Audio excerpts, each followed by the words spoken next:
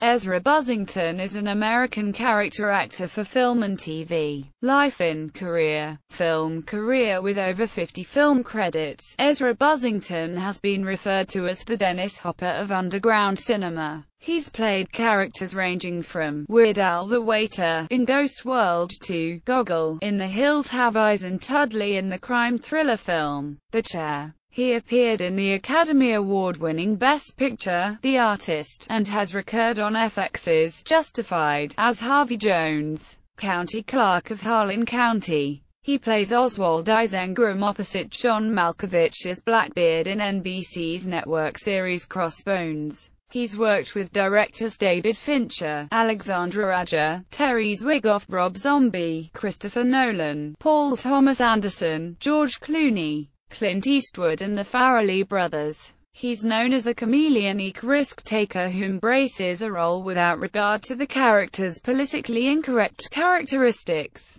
It's always about the script and the director, he has said. I'll play roles other people shy away from because I believe these underbelly characters really need a voice. Known in professional theatrical circles as the father of the fringe movement in the United States. He is the founder of the Seattle Fringe Festival, co-founder of the New York International Fringe Festival with John Clancy and Aaron Beale, and advisor for the Hollywood Fringe Festival. Personal life. He lives in Los Angeles, California. He was born and raised in Muncie, Indiana. Filmography. Ghost World.